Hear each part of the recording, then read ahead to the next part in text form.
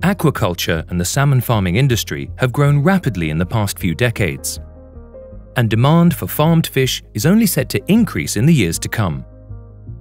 But the industry faces increasing operational costs, and industry growth is limited by sustainability challenges like the carbon emissions from farming.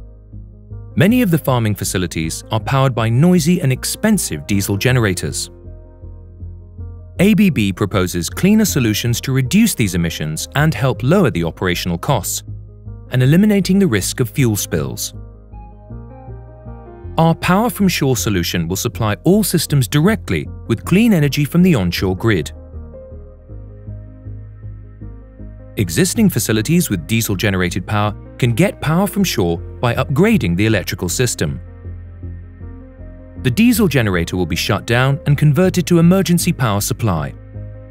And the result is a carbon emission-free fish farming facility.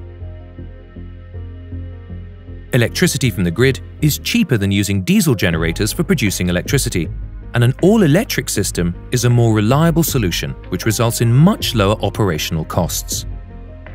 Power from shore also opens the possibility for adding charging ports to the fish pens, allowing service boats to operate service equipment like net cleaners and air compressors, all on emission-free power, and charge at the same time.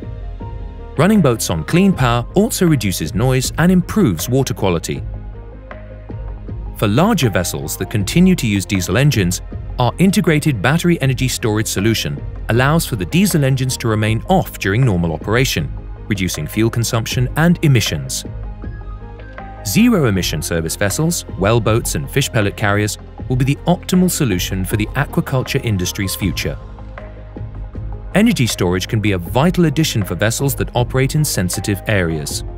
Green and safe solutions both onshore and offshore are ABB's key focus. With Power from Shore solutions, along with energy storage, existing fish farms and new offshore locations can reduce carbon emissions, reduce noise and pollution, reduce operational costs, and prepare the industry to meet future growth.